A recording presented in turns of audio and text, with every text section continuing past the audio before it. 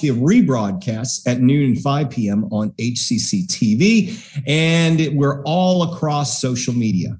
Yes, we are all over. We're on YouTube, LinkedIn, Twitter, Instagram, Facebook. All you have to do is look for Houston Community College District, and you will find us.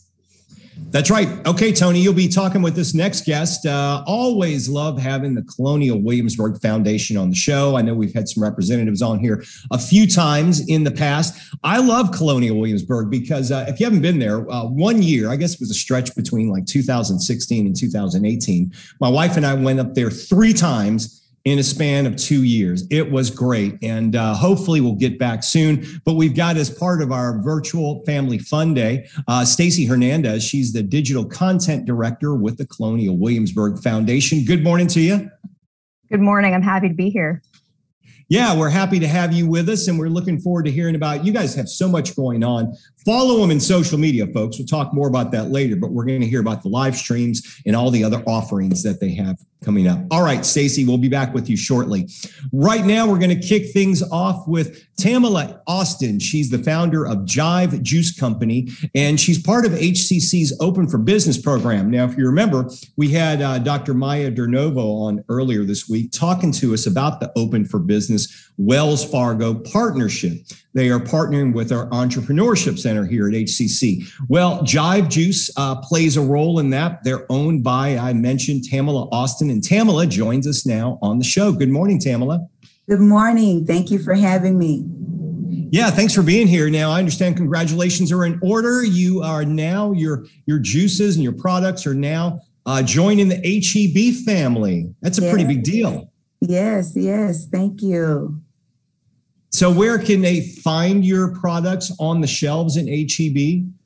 We're in the produce section, and we're in almost 50 stores in Houston and surrounding areas in HEB, as well as Whole Foods. Okay. Tell us about JIVE Juice. What is that all about? Tell us about your company. Yeah, so the acronym JIVE stands for Juicing is Very Essential. It's a company that I started at home in my kitchen with, along with my daughter and I. I started it because I was facing some health challenges and wanted to find a natural way to help combat the challenges that I was facing. And I found that through juicing and exercising and just doing, changing up some things in my traditional patterns would help to increase the chances of me having a more healthier lifestyle. Now, I remember, I think it was back in the 90s, there were these infomercials all over TV, and that seems like when the juicing craze started off. And you could buy these machines for like $250. You call the 1-800 number, you buy the machines, and I bought one. My problem was when you'd put in an orange or something, you'd come out with about a cup of pulp and maybe a little bit of juice. So I imagine your company takes the pain of having to juice at home away. You guys do it for us in a natural way. Yes, we do. There's no more having to buy all those juicers or wondering if it's going to blow out or keep working or different things. Now you can get fresh, cold pressed juice at your local HEB store or Whole Foods that's made right here in Houston, Texas. And tell me about working with HCC, the Open for Business program. How did you find out about it? How has it helped you? Yes, definitely. When I saw the opportunity, I immediately jumped on it because I have felt that as part of my passion to share my story about entrepreneurship, and definitely in working with HCC, Office of Entrepreneur Initiatives, and the Open for Business is going to allow me to be able to share firsthand experience with the women or men that come through this program. So I'm definitely excited about that we give the students an opportunity to not only learn the theory side of it, but also the practical side of entrepreneurship. And you even wrote a book about your life and your healthy lifestyle.Maybe you can tell me about that.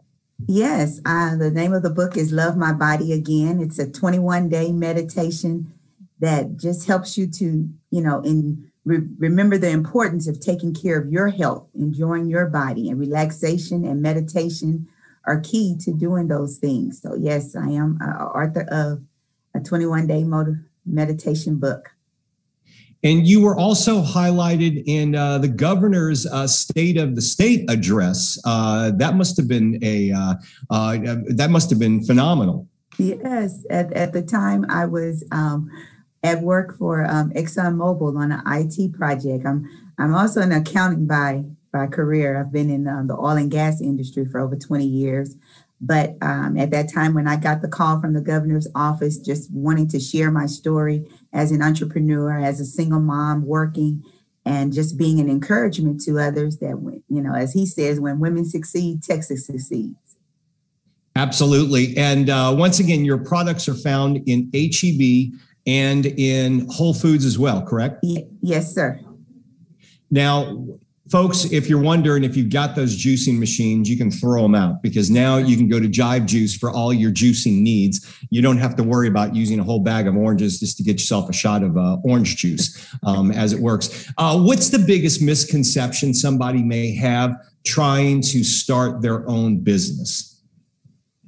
Thinking that, do I have all the tools that I need? Is this the right time to start? It's really, in my opinion, it's never really the right time to start. You've just got to start.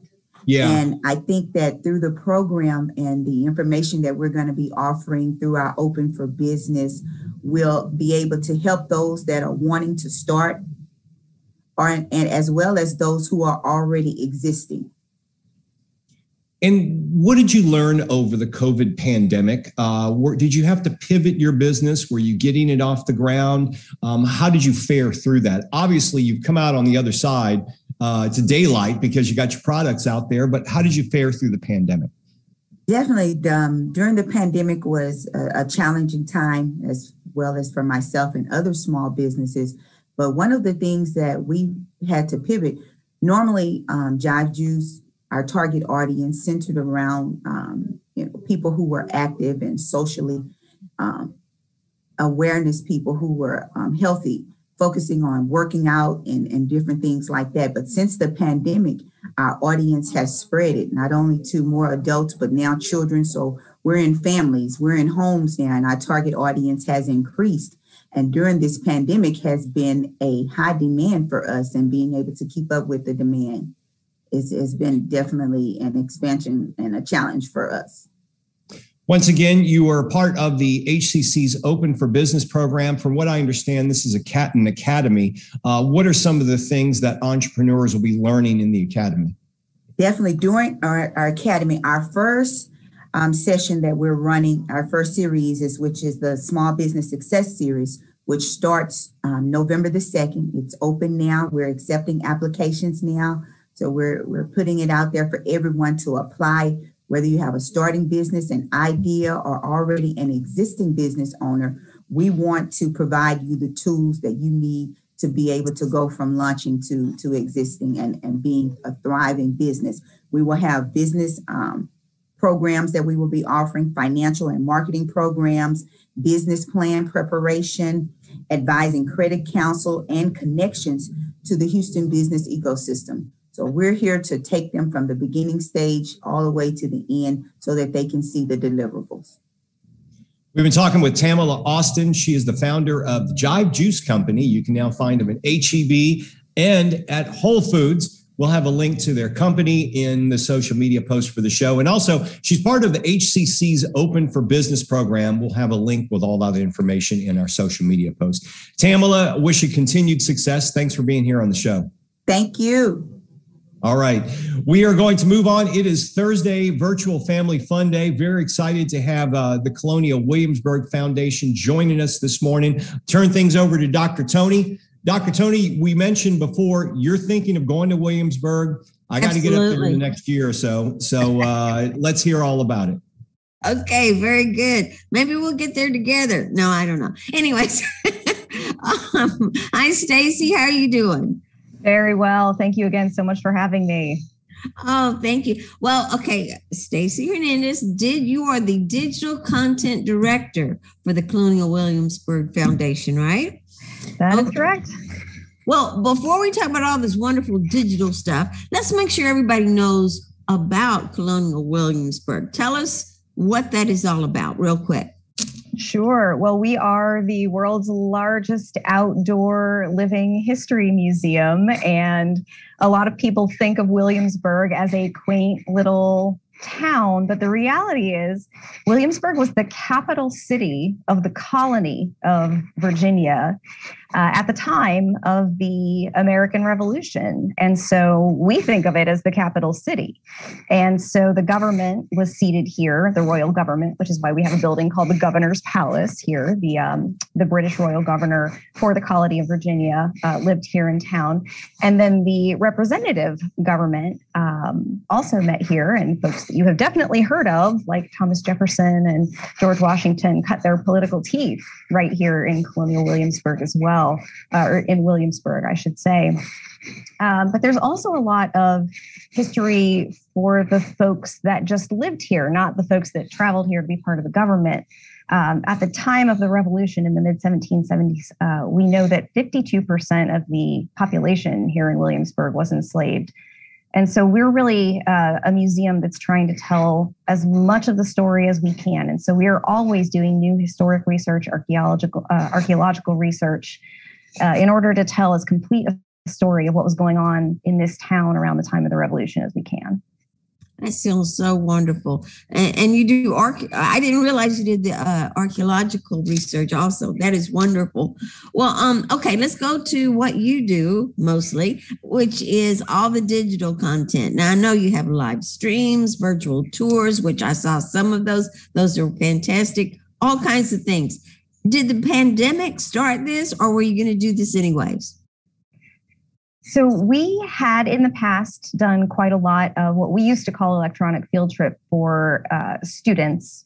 And this was back in the days where we did them on broadcast television. And that had gone away a few years ago. And there'd been a little bit of a gap. And I would say that what the pandemic did was sped up something that would have happened anyway, which was us joining the digital realm of online education. And so it really kickstarted us. And in a way, it was really energizing because we didn't have an infrastructure really in place for it. So my role prior to this, although I had worked on the old electronic field trips in the old days, my current role with the foundation was in Teacher Institute, working on helping teachers to teach this complicated history.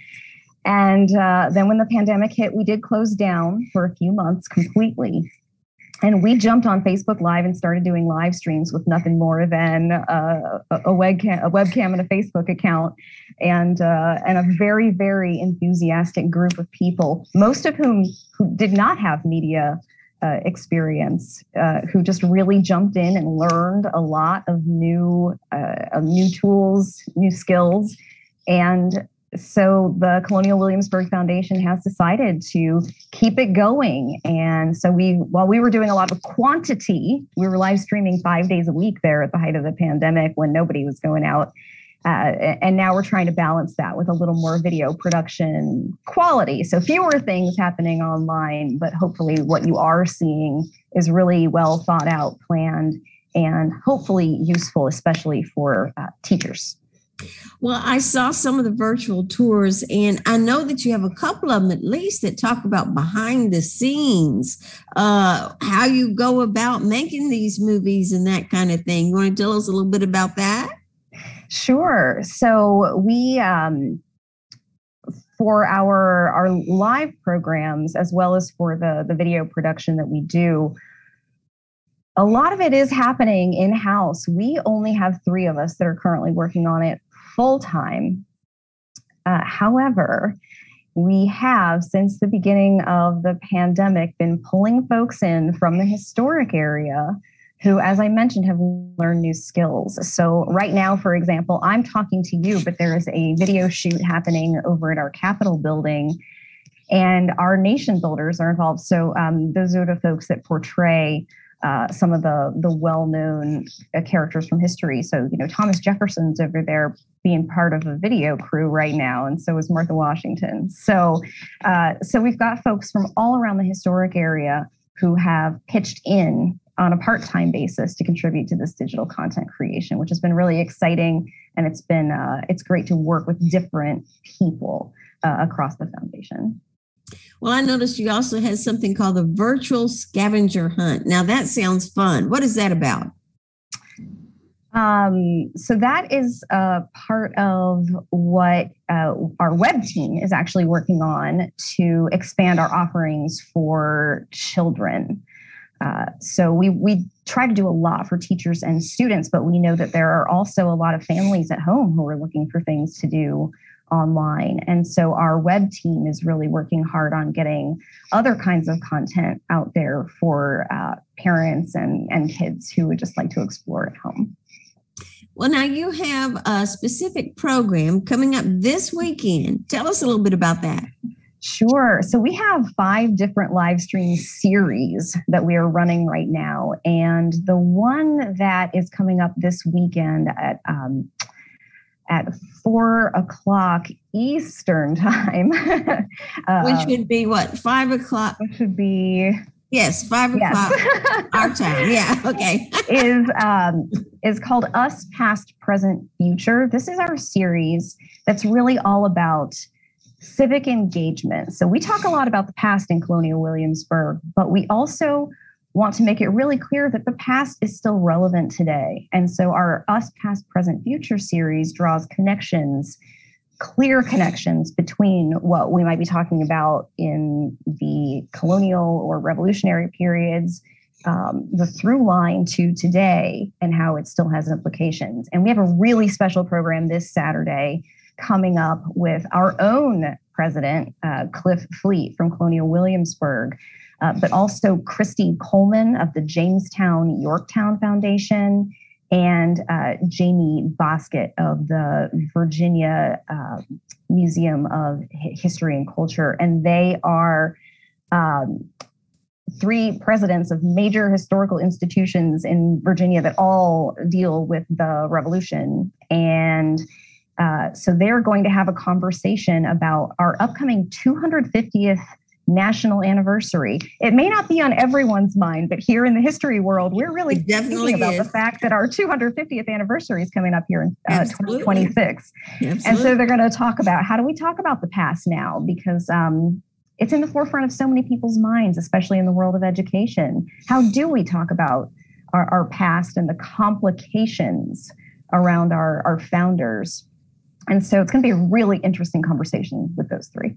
They say you have to understand your past in order to go forward in the future with a better light, a better idea of how to do that, right? And it's hard to do because history is complicated. It's all about people. And when you get into telling the full, complete story about people and all kinds of different people, it's complex. It's hard to boil it down and make it a simple thing when it's really a lot of shades of gray. And that's what we're really trying to do here, is dig into the complexity a little bit more. It's a difficult endeavor, but we try. I mean, my history was my minor back many, many years ago. And what I remember is that the thing about history is everybody who writes the history writes it from their point of view. And you have many points of view. And as a historian, you have to look at that and, decide what happened. Does that make sense? It sure does. And we have a couple of other live stream series that touch on that. We have one that's specifically for upper elementary age students called CW Kids Ask. And that's on one Wednesday a month. And the next one coming up is all about the colonial economy. The revolution was a lot about the economy. So we get into, what was that all about?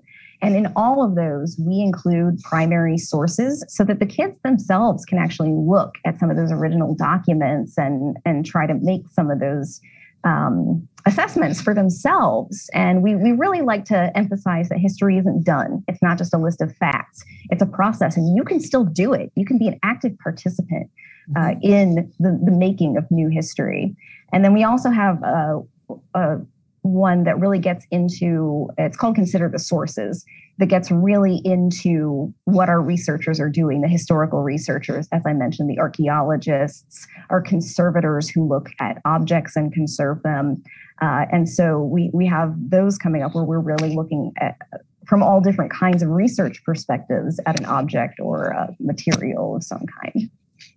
So people can subscribe to your email list so they can keep up to date with what's going on, right? They can, and they can also join us on social media.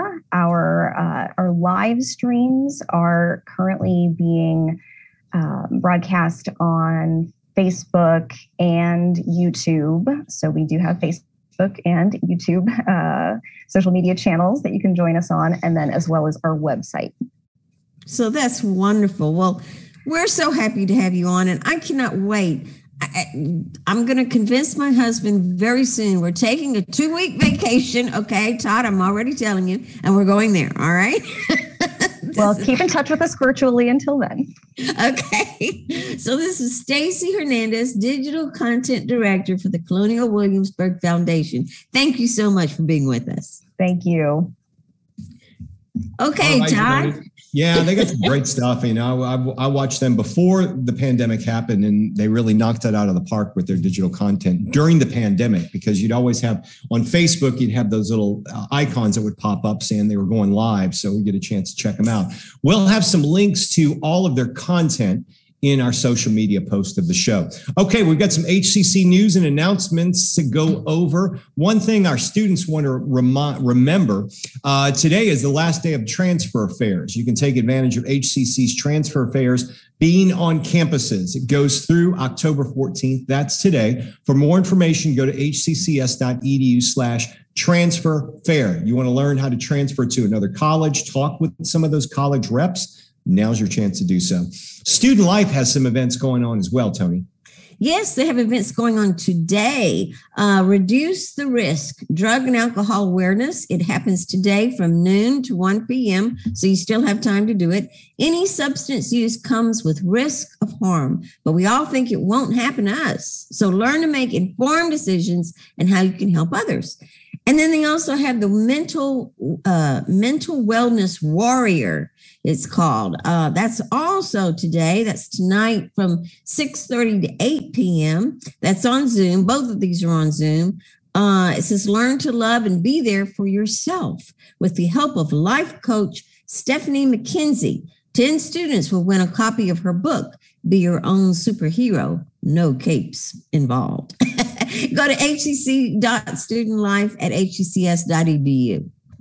All right. Okay. The SGA General Assembly meetings. Yep. Those are happening. If you're interested in being a student leader and you want your voice to help your fellow Eagles, the Student Government Association, known as the SGA, and the United Student Council, known as USC, represent the student body by helping to enhance the college experience. Some upcoming meetings are the Northeast SGA is happening 2/15 today, October 14th, and the Northeast USC is happening Friday, tomorrow at noon. We'll have some links in our social media posts where you can register and attend. And tomorrow is the day, Tony, the employee significance ceremony is happening. Looking forward to it.